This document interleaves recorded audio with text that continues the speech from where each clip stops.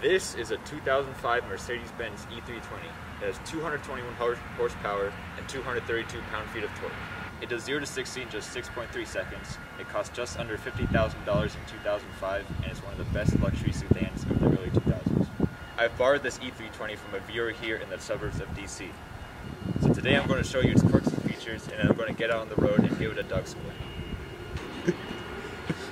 And for more of my thoughts on this E320, visit my column on autotrader.com/oversteer, where I've compiled a list of the cheapest Mercedes E-classes for sale currently on Autotrader. I'll start with a quick overview. Now, this E-Class was known to enthusiasts as a W211 and was produced from 2002 to 2009. They were sold in sedan and wagon versions. There were several variants from the base model, which I have here, and the E550, all the way up to an insane AMG model. The new redesigned E-Class brought a new standard of luxury and performance for Mercedes, and it's sold well across North America and Europe. They are known to have some reliability issues, although the owner has told me he has none after routine maintenance. I'm going to start under the hood. Now, this car has a 3.2-liter V6 with 5-speed automatic transmission. This car has a plastic cover over the engine, as most modern cars do. It also has 6 plastic dots across it, presumably for each of the 6 cylinders. There's also a label just above the radiator that shows a warning not to put your hand or tie in the fan. It's strange. Perhaps the most notable characteristic of the E320 is its styling, which all starts with the headlights. Now, the W211 was the first E-Class to have 4 headlights across the car. They are oval-shaped, with the outer one being larger than the inner one, and they are halogen, as are most headlights from the era. It gives the car a distinct and recognizable look. I really like them.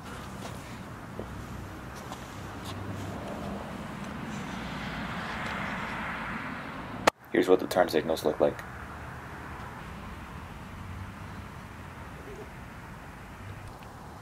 The grille is short and wide, with of course the Mercedes hood ornament on top, and this is also where the hood latch pops out.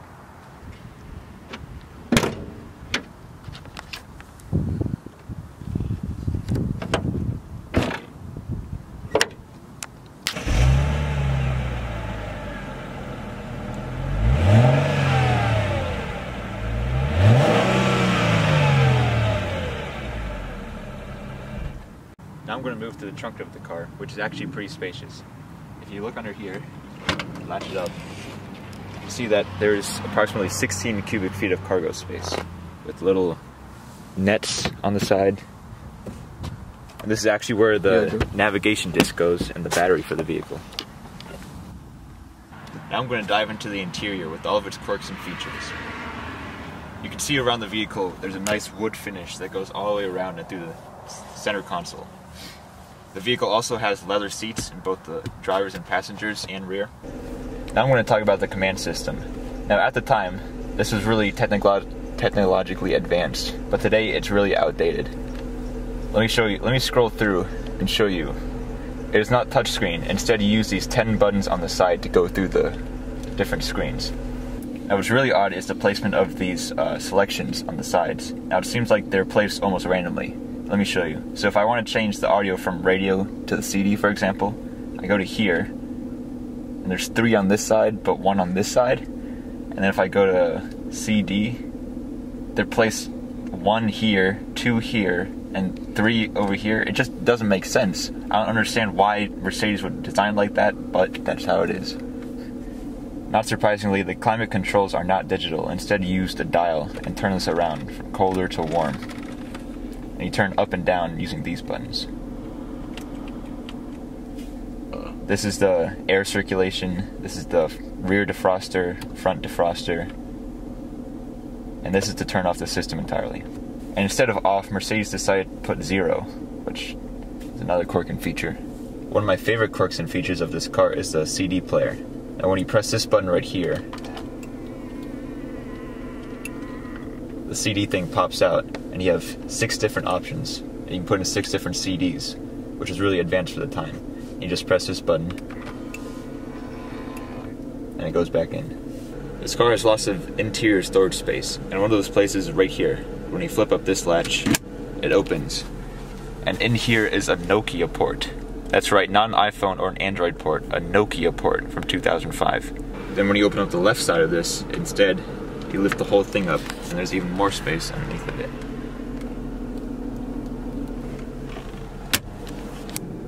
Now this car has a standard speedometer and tachometer, but it also has an analog clock on the left. You can also see the amount of gasoline in the car, and you can also see the engine temperature on the right in Celsius. Interestingly, the odometer is digital, and there's also a screen above it that scrolls through various things. Right now I have it set on temperature, but you can also scroll through to various things, such as your speed, or the service that's due next. Now this car also has automatic headlights, which is advanced for the time, but it also has rear and front fog lights. If I turn it to the right, this is just the standard headlights. If you pull it out 1, it's the front fog lights, but if you pull out 1 more time, it's the rear fog lights. And since it's a European car, it was probably mandated for that. Another quirk and feature of this car is the first aid kit that came. If you open up the storage compartment under the passenger seat, you'll see this package labeled Mercedes-Benz first aid kit. If you open it up, there's all band-aids and various stuff that came with the car. I was browsing through the owner's manual and the various pamphlets. On page 3 of the Vehicle Care Guide, it says, "The visual presence of a well-maintained Mercedes-Benz is an emotional experience." I don't think that was translated very well. Alright, driving the Mercedes-Benz E320. Already I can tell this car handles pretty well. Okay. I hate this road. Yes, you. Oh, gee.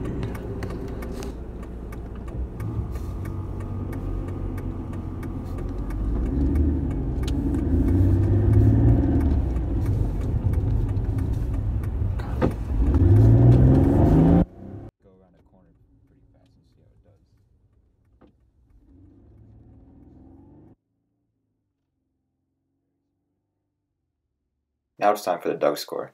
I'm going to start with the weekend category. I really like the car's styling, and it looks good even today, so I'm going to give it an 8 for styling. The E320 is quick, but not that fast compared to the other cars I reviewed. It gets a 4 for acceleration.